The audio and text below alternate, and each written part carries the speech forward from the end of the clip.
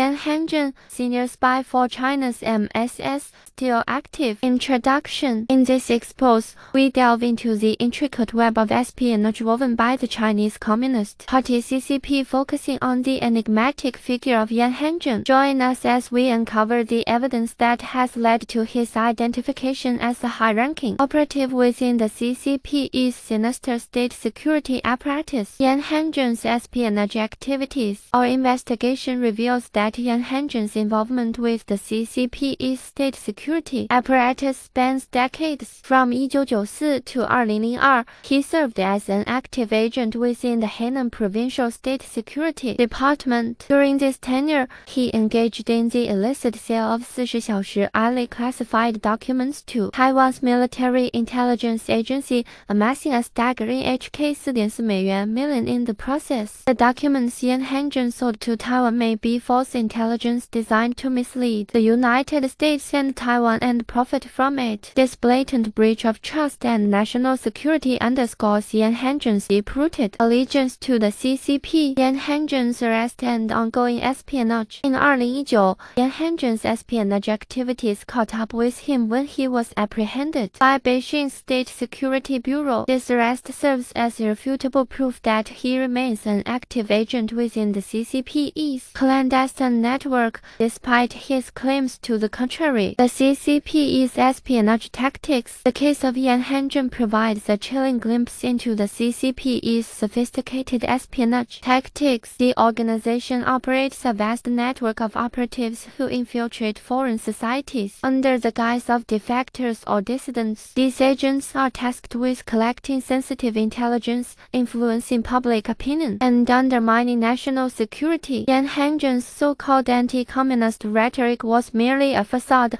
a carefully crafted deception designed to lull his targets into a false sense of security. His true mission was to penetrate American society, establish connections with influential figures, and gather intelligence that could be exploited by the CCP. The CCP's exploitation of espionage. The CCP's espionage network serves multiple nefarious purposes. It enables the regime to collect intelligence, gather information on foreign governments, military capabilities, and economic strategies, destabilize adversaries, undermine the stability of rival nations by fomenting unrest and discord, gain control, suppress dissent, and maintain its grip on power within China. The future of Yan Hengjun. Yan Hengjun's fate remains uncertain. His arrest may be a strategic move by the CCP to conceal his true identity and pave the way for his eventual release. This would allow him to continue his espionage activities under the radar, posing a persistent threat to hostility national security. Some commentators' analysis think Yan Hengjun as an active agent within the CPC's state security apparatus provides evidence to support this claim. Yan Hengjun's tenure as a staff member of the Henan Provincial State Security Department from 1994to 2002, his illicit sale of 40 classified documents to Taiwan's military intelligence agency for approximately HK 4.4 million. Yan Hengjun's arrest by Beijing's State Security Bureau in 2019 is an indication that he remains a CCP operative despite his claims to the contrary. The commentator suggests that these factors collectively demonstrate Yan Hengjun's status as a CCP agent and that his arrest may have been prompted by the exposure of his identity or operational failures. Unique insights. The CCP's espionage network operates as a closed and hierarchical system with members unable to break away once inducted. Yan Hengjun's purported anti-communist rhetoric is merely a facade, a guise adopted by CCP agents to infiltrate foreign societies and gather intelligence. Yan Hengjun's suspended death sentence is a strategic move by the CCP, allowing him to continue serving their interests abroad. Many individuals who have spoken out in support of Yan Hengjun are themselves CCP agents. Yan Hengjun's activities overseas were part of a CCP mission to establish contacts with influential figures and collect intelligence. The documents Yan Hengjun sold to Taiwan may have been intentionally misleading and aimed at deceiving the United States and Taiwan while gaining their trust. Yan Hengjun's case exemplifies how CCP agents can long-term disguise themselves as anti-communist dissidents